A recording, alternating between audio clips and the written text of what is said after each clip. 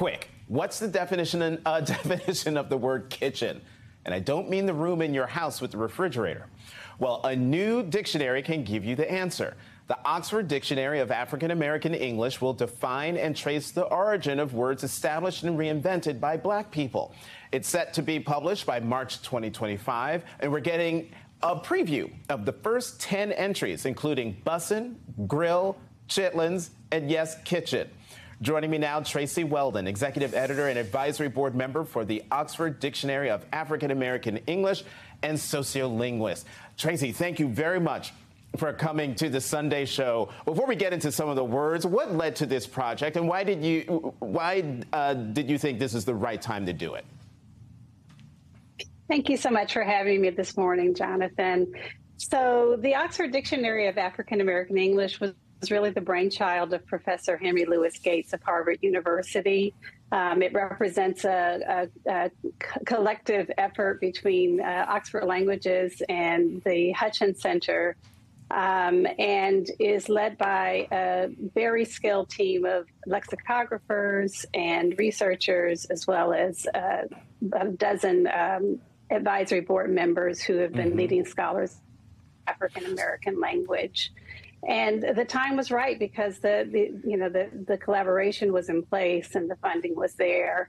And now more than ever, I think it's important to acknowledge the significant contributions of the African-American speech community to American English more broadly. Especially at a time when there are efforts around the country to erase our contributions in history writ large. Okay, so let's talk about some of these words that were previewed, such as kitchen, as I mentioned earlier, which is defined in the dictionary as the hair at the nape of the neck, which is typically shorter, kinkier, and considered more difficult to style. Okay, first, why kitchen? That's what I've always wanted to know. And then how do you select these words and trace each of their history?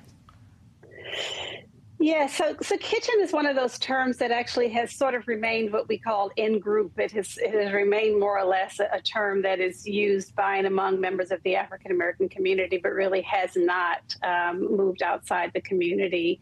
It is often said that it's because that part of the neck has such a tight curl to it that it represents peas, which of course you would find in the kitchen. And so that is, I think, where the origins came from. But it's not one that has been, at least before now, familiar to people outside the African American speech community. There are, of course, other meanings of kitchen that are more familiar. So then how do you go about selecting words? Which words make it in and which words don't?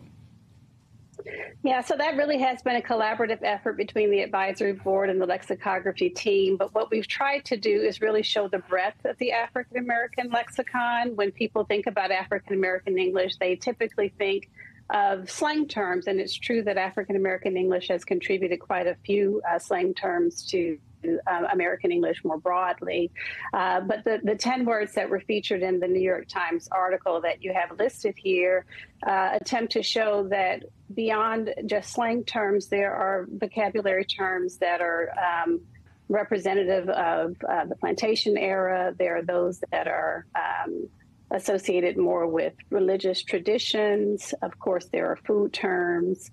And other, terms that are certainly associated with musical traditions like jazz and hip hop, which are often really strong vehicles for moving those vocabulary items outside of the community into more mainstream society.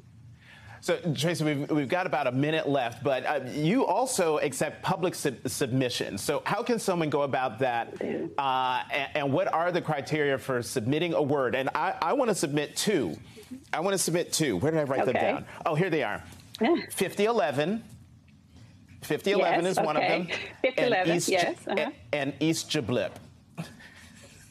Oh, okay. That's a new one. You'll have to tell me about that one. That means all over the place. Where, some unknown place. But go ahead. How can someone submit a word? Right. So we're getting, our entries from a number of different sources, music, literature, but one of the most important sources, of course, is the community itself. And so if you're interested in submitting recommendations for entries, you can go to odaae.com, which is the main website, and there's an online form there where you can submit the word, recommend meanings, pronunciations, spellings, and even give examples. And our team will take that up and decide whether or not it makes its way into the dictionary. But it's important that we have that input from the community itself, because this really is intended to represent the larger community.